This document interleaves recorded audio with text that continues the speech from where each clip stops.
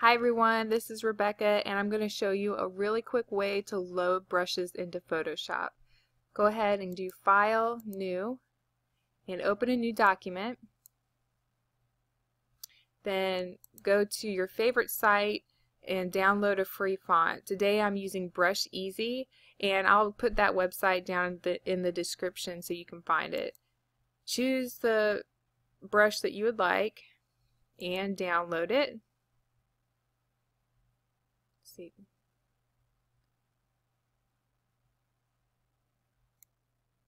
And once it's downloaded, I usually do Show in Folder. If for some reason you don't have this, you can come over to your Start menu and search for your Downloads folder. Just start typing in Downloads and it should come up. Just click on that. So you have to find your Downloads folder, and I right click on the brush that I just downloaded and I extract all.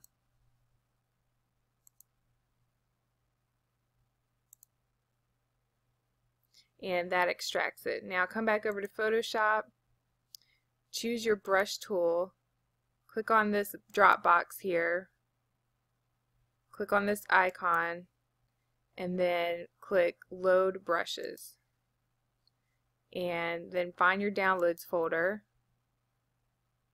and I just downloaded this one, so double click that and open your brush and click Load.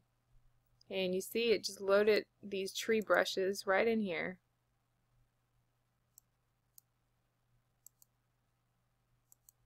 See, that was pretty easy. Do some happy little trees here.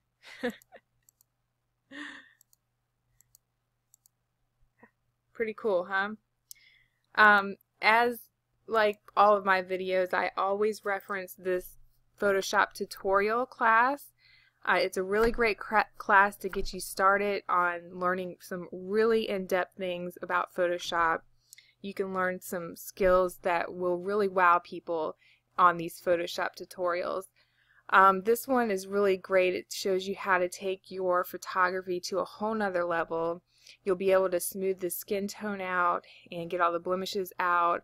With this one you can learn how to do lighting and smoke effects. This one's a really cool one to show you how to do black and white photography and turn it into more of like a SOA type style art. There's lots of different things you can learn. There's hours and hours of training tutorials back here. They also give you any type of graphic or plugin that you would need, any font that you would need. You have all of your resources right here. There'll be a link to it in my description. There also will be a link that shows up in this video. Go ahead and click on that and check out more tutorials so you can learn even better ways on how to make art through Photoshop. I really enjoy everything that's back here. You see there's stuff on wedding photography. There's just all kinds of stuff back here. Just go ahead, click on it, check it out, and we'll see you on the next video.